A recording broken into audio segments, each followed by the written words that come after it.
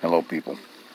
I have finished a book, just minutes ago, and trying to start another one.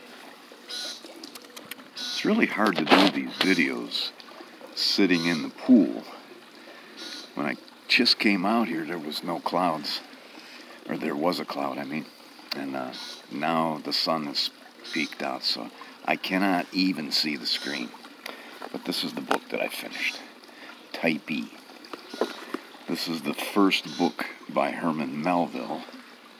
I did a little Googling to see everything that he's written. I may look for Omo and read Omo. I think Omo's going to be kind of the same as Typee. Of course, I've read Moby Dick. And I've also read In the Heart of the Sea. And In the Heart of the Sea is a book about the actual event where an angry sperm whale sinks a whaling ship. It really did happen. And Herman Melville heard about it and wrote Moby Dick. But the real story is just as interesting because these guys get stuck in these tiny whaleboats in the middle of the Pacific, and they end up eating each other and shit like that. Anyways, Typee. It's a pretty good book. It was published in 1846, 389 pages. Typee is the name of a tribe. They're on this island, and there's like 3 tribes on the island. All 3 tribes are mortal enemies, and he jumps ship. Him and another guy, they jump ship, and they go to live with the natives.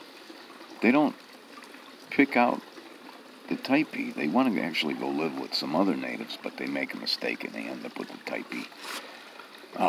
So the thing is written almost as if an anthropologist wrote this book. They talk about marriage customs, clothing, food, and he's also, the Typee treat him very well. They feed him, and they carry him around on their backs, and they bathe him and everything. There's a few things they don't talk about, but he's a prisoner of the Typee. They won't let him leave. And so the book goes on and on and on, and eventually he's able to escape. There started out being 2 of them. One of the other guy's name is Toby. Toby gets away much earlier. And then this guy's name is Tom, or Tomo. And it takes him a while. He's with the natives for about 4 months, and he ends up getting away. It's well written. Of course it's well written, and it's written by Herman Melville. There are multiple words.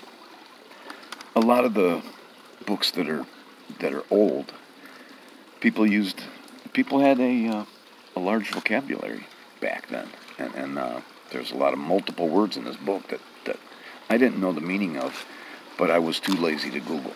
So I got a couple of paragraphs to read here. 192. And this one I picked out because it'll give you an idea of the way he wrote. Second paragraph. I remember upon one occasion plunging in among a parcel of these river nymphs, and counting vainly upon my superior strength, sought to drag some of them under the water, but I quickly repented my temerity. The amphibious young creatures swarmed about me like a shoal of dolphins, and seizing hold of my devoted limbs, tumbled me about and ducked me under the surface, until from the strange noises which rang in my ears and the supernatural visions dancing before my eyes, I thought I was in the land of spirits. I stood indeed as little chance among them as a cumbrous whale attacked on all sides by a legion of swordfish. When at length they relinquished their hold of me, they swam away in every direction, laughing at my clumsy endeavors to reach them. And I also have 248. First paragraph, page 248. Oh, that's 243.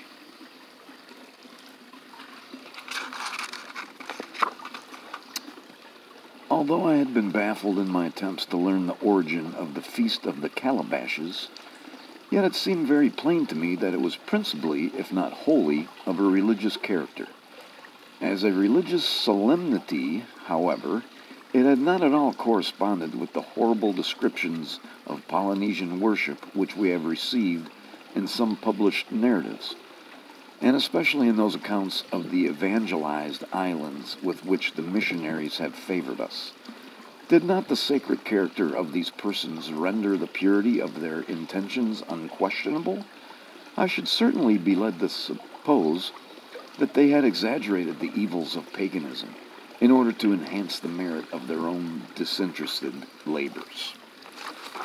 Throughout the book, he kind of talks like a dog about missionaries. I'm not trying to say that Melville was an atheist. I don't think he was. But he certainly does not show the Christian missionaries any favors. And he's constantly, he's constantly comparing the situation on this island, where the natives are kind of unspoiled, with what is happening at that time in the Hawaiian Islands to the natives there.